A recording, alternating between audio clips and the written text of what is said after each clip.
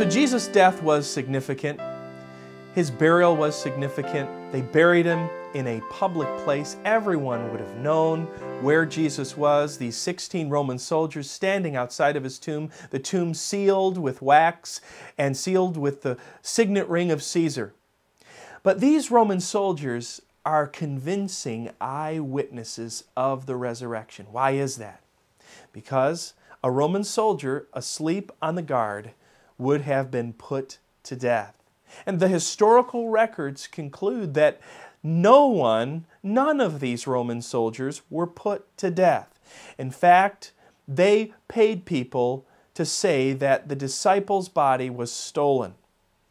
Now, another convincing evidence that Jesus Christ was risen from the dead are 500 witnesses that had seen Jesus in the land of Judea after he was risen from the dead.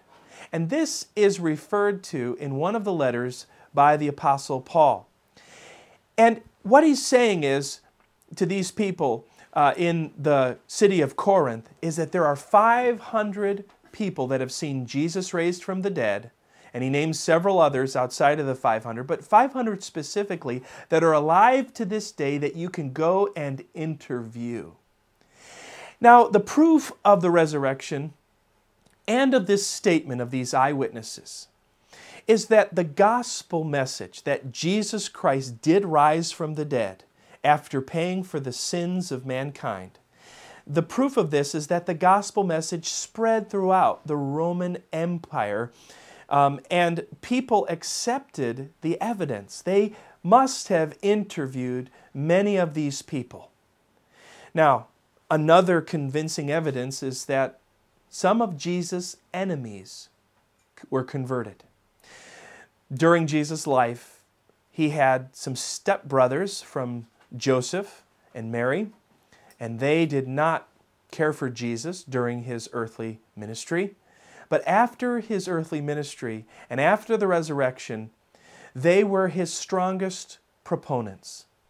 Not only that, you had the conversion of one of the chief Pharisees, one of the chief people that were putting people in jail for being Christians, and that was that Paul, who was before called Saul of Tarsus.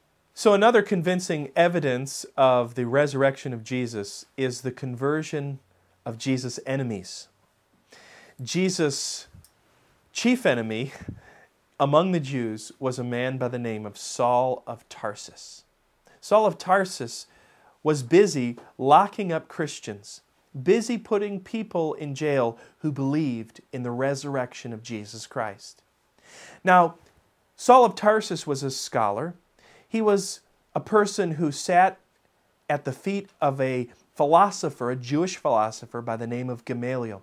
He was recognized in that community and in the Roman world among some places. And his conversion was a radical conversion. It's recorded in the Scriptures. Not only that, but one of the great evidences of the resurrection is the change in the disciples' behavior. At the crucifixion, the Bible records that the disciples were hiding, they were cowering. And this is what you would expect. Here, a person who claimed to be God was being crucified. Now, this was totally unexpected. And so they were afraid. But after the resurrection, after they had seen the Lord risen from the dead, they who once were cowering like cowards were as bold as lions, and they went everywhere boldly preaching the gospel. And 12 ignorant fishermen and other professions that were very poor, 11, and then they added Matthias because Judas had betrayed Jesus. But they had 12 of these men going throughout the Roman Empire proclaiming the resurrection, and it was believed, it was authentic. So, you have the claims of Jesus, you have the uniqueness of His death, you have the amazing evidence of His resurrection, and then you have all 12, and actually 13 if you include Saul of Tarsus, who became known as Paul. all of them, except for one, were martyred. They all died for what they believed. And what was it that drove them? Was it a lie? Was it a lie that Jesus was God? Was it a lie that they believed? Amazing if it was. No, Jesus was either a liar, a lunatic, or he was the Lord of glory. Let me close by leaving you with a quote by a famous British author whose name is C.S. Lewis. He was the author of the Chronicles of Narnia, and well-known, well-respected man.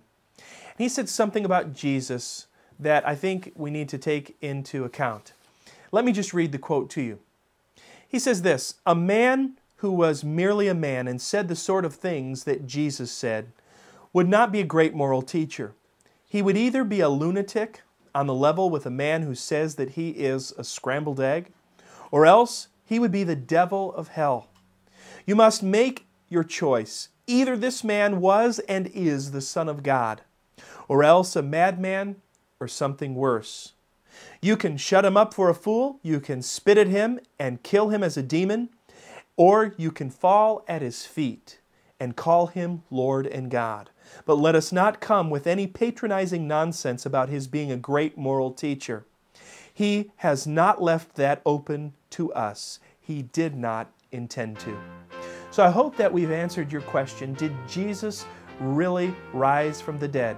If he didn't rise from the dead, there are questions that no one has been able to answer. Why weren't these Roman soldiers put to death?